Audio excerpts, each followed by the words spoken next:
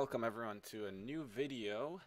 And in this video I'm not going to cover any particular kind of features, but I will cover a bug that I've gotten a lot of feedback on and a lot of people have messaged me about, and I did not address it up until this update, this 3.0.8 update. But it is something that you can fix very easily. So the bug that I'm talking about is the cut off bubbles bug, or I'd say not really a bug, but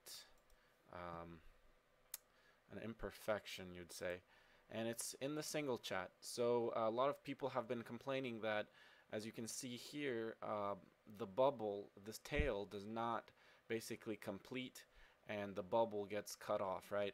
So you don't see it in all the bubbles, but pretty much the short ones like this one and this one, you can see it here and here in either the gray or blue bubbles, but sometimes you don't see it on these bigger ones. So this is actually caused by the system font of the phone being smaller than the app can handle.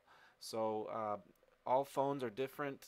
It's a thing with Android versus iPhone. You know, the font is user defined, so you can change the font.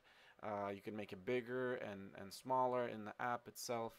And right now the app is not meant to, or is not able to handle different font sizes, particular smaller font sizes. It's able to handle larger ones, but not smaller ones. So it's a very easy fix. All you have to do is just exit the app and go into your system settings of the phone. Mine is right here, and all you have to do is just search font size, and it will be somewhere in your display settings or somewhere like that. You'll see font and screen zoom. On my phone, your phone could be a little bit different, but here it is on my phone. I have font size, and see, I have the font size set to a very small font. So if I do set it to the middle even, and then I click apply, that's pretty much it.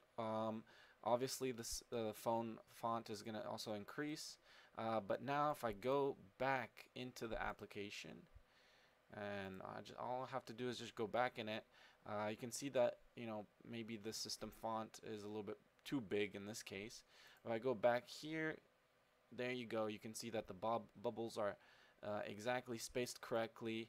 They look exactly right, and basically no issues with the cutoffs.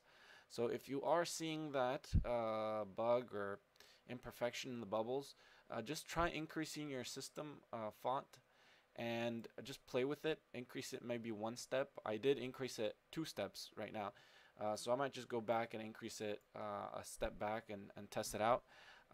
But it should work fine with that. You shouldn't have any issues with the tail, and that should be it. It should look perfect after that. So that's pretty much it for this video. I hope you are able to take a look and get this fixed.